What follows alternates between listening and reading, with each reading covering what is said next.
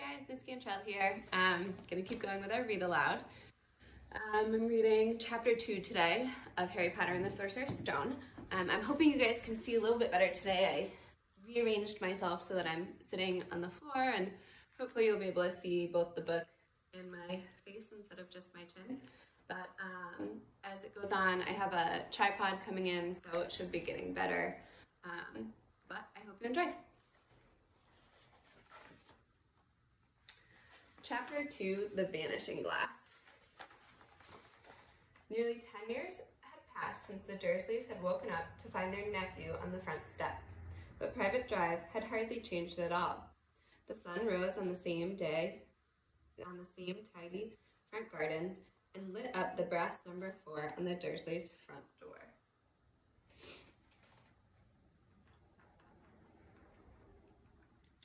It crept in their living room, which is almost exactly the same as it had been on the night when Mr. Dursley had seen that fateful news report about the owls. Only the photographs on the mantelpiece really showed how much time had passed. 10 years ago, there had been lots of pictures of what looked like a large pink beach ball wearing different colored bubble hats. But Dudley Dursley was no longer a baby, and now the photographs showed a large blonde boy riding his first bicycle on a roundabout at the fair, playing a computer game with his father, being hugged and kissed by his mother. The room held no sign at all that another boy lived in the house too. Yet Harry Potter was still there, asleep at the moment, but not for long. His Aunt Petunia was awake, and it was her shrill voice which made the first noise of the day. Up! Get up! Now! Harry woke with a start. His aunt rapped on the door again. Up! She screeched. Harry heard her walking towards the kitchen, and then the sound of the frying pan being put on the cooker. He rolled onto his back and tried to remember the dream he had been having. It had been a good one. There had been a flying motorbike in it. He had a funny feeling he'd had the same dream before. His aunt was back outside the door. Are you up yet? She demanded. Nearly, said Harry. Well, get a move on. I want you to look after the bacon, and don't you dare let it burn. I want everything perfect on Duddy's birthday. Harry groaned. What did you say? His aunt snapped through the door. Nothing. Dudley's birthday. How could he have forgotten? Harry got slowly out of bed and started looking for socks. He found a pair under his bed, and after pulling a spider off of one of them, put them on.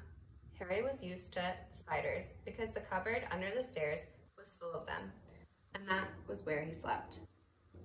When he was dressed, he went down the hall into the kitchen.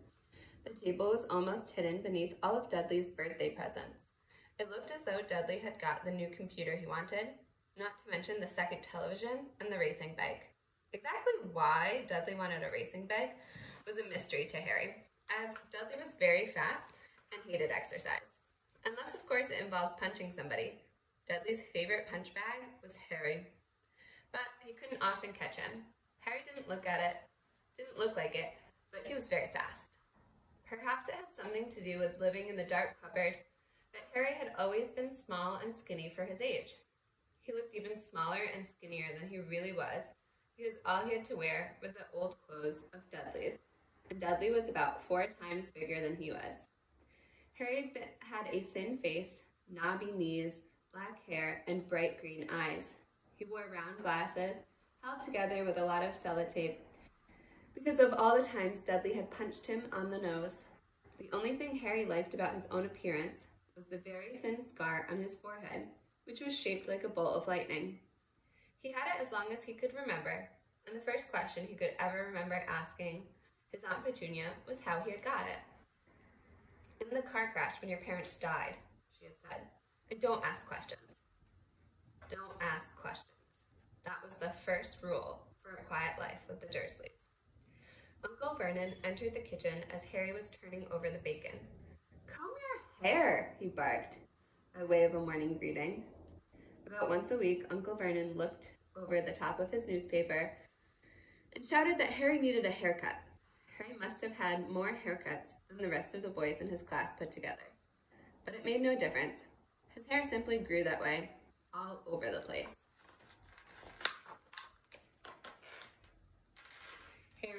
eggs by the time Dudley arrived in the kitchen with his mother. Dudley looked a lot like Uncle Vernon. He had a large pink face, not much neck, small, watery blue eyes, and thick blonde hair that lay smoothly on his thick, fat head. Aunt Petunia often said that Dudley looked like a baby angel. Harry often said that Dudley looked like a pig in a wig. Harry put the plates of egg and bacon on the table, which was very difficult as there wasn't much room. Dudley, meanwhile, was counting his presents. His face fell. 36, he said, looking up at his mother and father. That's 2 less than last year. Darling, you haven't counted Auntie Marge's present. See, it's here, under this big one from Mummy and Daddy. All right, 37 then, said Dudley, going red in the face. Harry, who could see a huge Dudley tantrum coming on, began wolfing down his bacon as fast as possible, in case Dudley turned the table over. Aunt Petunia obviously sensed danger too, because she said quickly, "And we'll buy you another 2 presents while we're out today. How's that, Popkin? 2 more presents. Is that all right?" Dudley thought for a moment. It looked like he had been having a hard time with it. Finally, he said slowly, "So I'll have 39 sweetums," said Aunt Petunia. "Oh." Dudley sat down heavily and grabbed the nearest parcel. "All right then." Uncle Vernon chuckled. "Ha, little tyke. Always wants his money's worth, just like his father. Attaboy, Dudley." He ruffled Dudley's hair. At that moment, the telephone rang and Aunt Petunia went to answer it, while Harry and Uncle Vernon watched Dudley unwrap the racing bike, a cine camera, a remote control airplane, 16 new computer games, and a video recorder. He was ripping the paper off a gold wristwatch when Aunt Petunia came back from the telephone, looking both angry and worried. "Bad news, Vernon," she said. "Mrs. Figg's broken her leg. She can't take him." She jerked her head in Harry's direction. Dudley's mouth fell open in horror. But Harry's heart gave a leap. Every year, on Dudley's birthday, his parents took him and a friend out for the day, to adventure parks, hamburger bars, or the cinema. Every year, Harry was left behind with Mrs. Figg, a mad old lady who lived 2 streets away.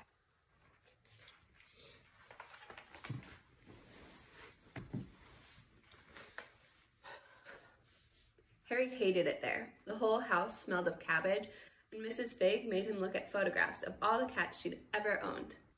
"Now what?" said Aunt Petunia, looking furiously at Harry, as though he'd planned this. Harry knew he ought to feel sorry that Mrs. Figg had broken her leg, but it wasn't easy when he reminded himself it would be a whole year before he had to look at Tribbles, Snowy, Mr. Paws, and Tufty again. "We could phone Marge," Uncle Vernon suggested. "Don't be silly, Vernon. She hates the boy." The Dursleys often spoke about Harry like this, as though he wasn't there, or rather, as though he was something very nasty that couldn't understand them, like a slug.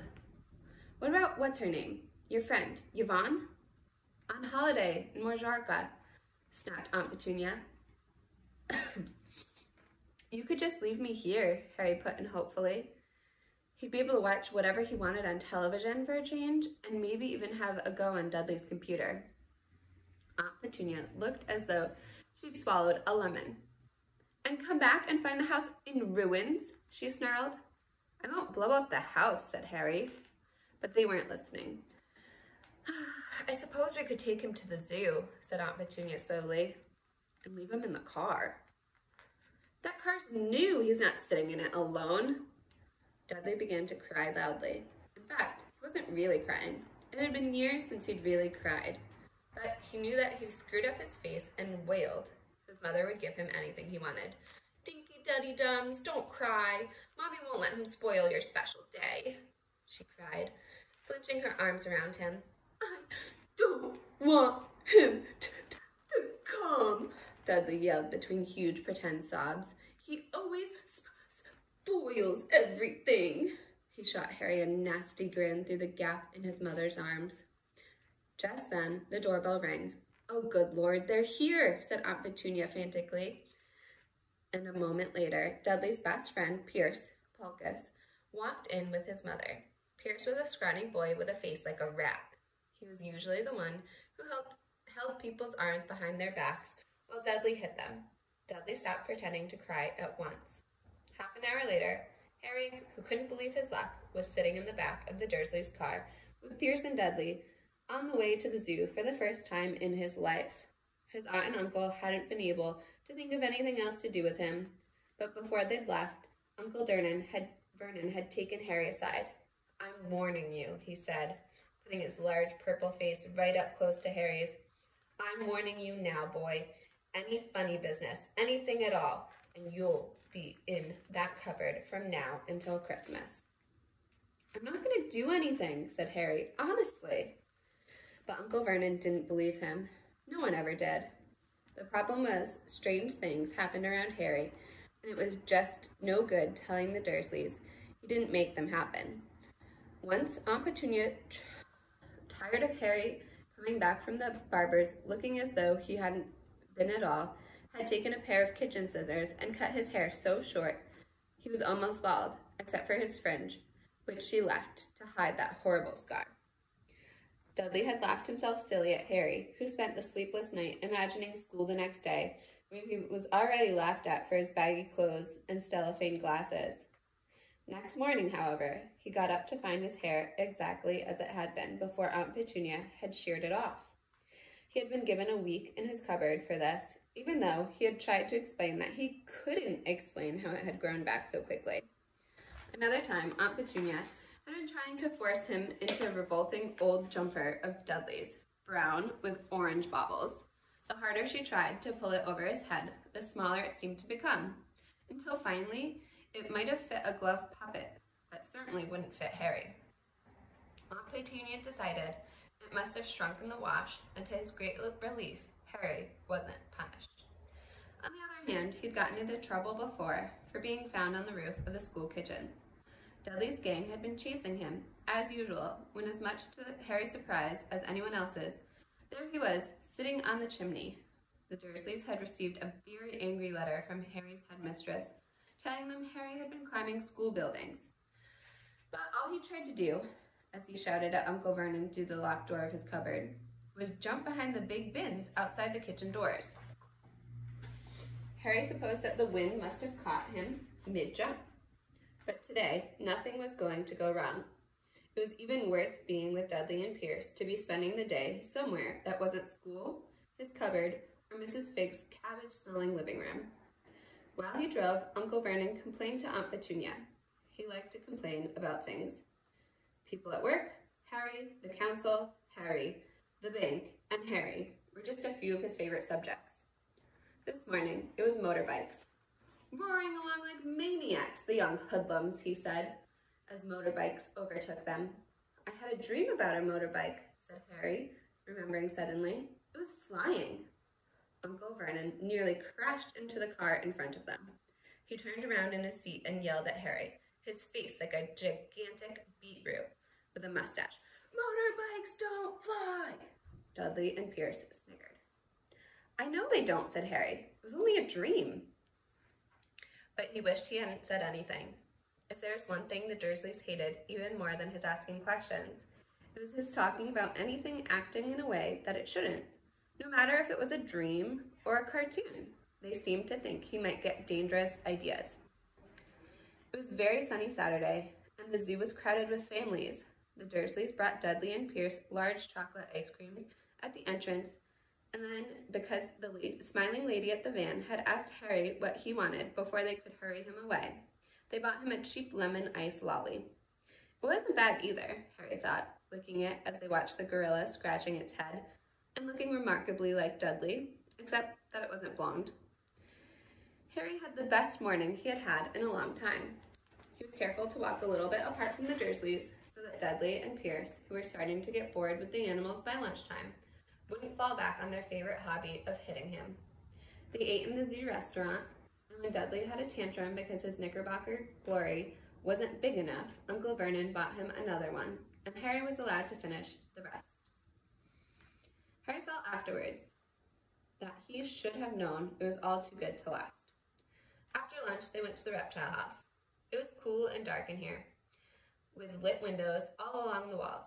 Behind the glass, all sorts of lizards and snakes were crawling and slithering over bits of wood and stone. Dudley and Pierce wanted to see a huge poisonous cobra and thick, man-crushing pythons. Dudley quickly found the largest snake in the place. It could have wrapped its body twice around Uncle Vernon's car and crushed it like a dustbin. But at the moment, it didn't look in the mood. In fact, it was fast asleep.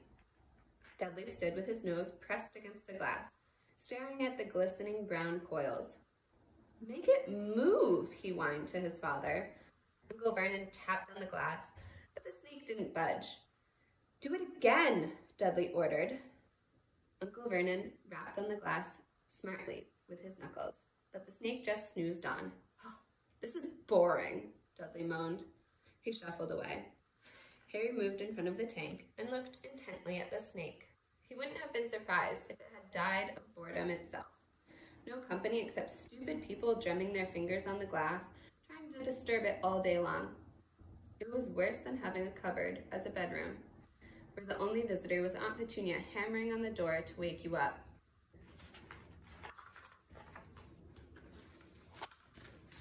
At least he got to visit the rest of the house. The snake suddenly opened its beady eyes. Slowly, very slowly, it raised its head until its eyes were on level with Harry's. It winked! Harry stared. Then he looked quickly around to see if anyone was watching. They weren't. He looked back at the snake and winked too. The snake jerked its head towards Uncle Vernon and Dudley, then raised his eyes to the ceiling. It gave Harry a look that said, quite plainly, "I get that all the time." "I know," Harry murmured through the glass, though he wasn't sure the snake could hear him. "It must be really annoying." The snake nodded vigorously. "Where do you come from, anyway?" Harry asked. The snake jabbed its tail at the little sign next to the glass. Harry peered at it. "Boa constrictor, Brazil." "Oh, was it nice there?" The boa constrictor jabbed its tail at the sign again, and Harry read on. "This specimen was bred in the zoo." "Oh, I see. So you've never been to Brazil?" As the snake shook its head, a deafening shout behind Harry made both of them jump. "Dudley! Mr. Dursley! Come and look at this snake! You won't believe what it's doing!" Dudley came waddling forward and towards them as fast as he could. "Out of the way, you," he said, punching Harry in the ribs. Caught by surprise, Harry fell hard on the concrete floor. What came next happened so fast, no one saw how it happened. 1 second, Pierce and Dudley were leaning right up close to the glass. Next, they had leapt back with howls of horror. Harry sat up and gasped. The glass in front of the boa constrictor's tank had vanished. The great snake was uncoiling itself, rapidly slithering on the floor. People throughout the reptile house screamed and started running for the exits. As the snake slid swiftly past him, Harry could have sworn a low, hissing voice said, "Brazil, here I come. Thanks, amigo." The keeper of the reptile house was in shock. "But the glass," he kept saying. "Where did the glass go?" The zoo director himself made Aunt Petunia a cup of strong sweet tea while he apologized over and over again. Pierce and Dudley could only gibber. As far as Harry had seen, the snake hadn't done anything to them, except snap playfully at their heels as it passed.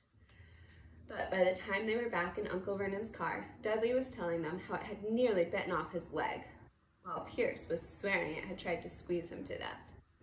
But worst of all, for Harry at least, was Pierce calming down enough to say Harry was talking to it. "Weren't you, Harry?"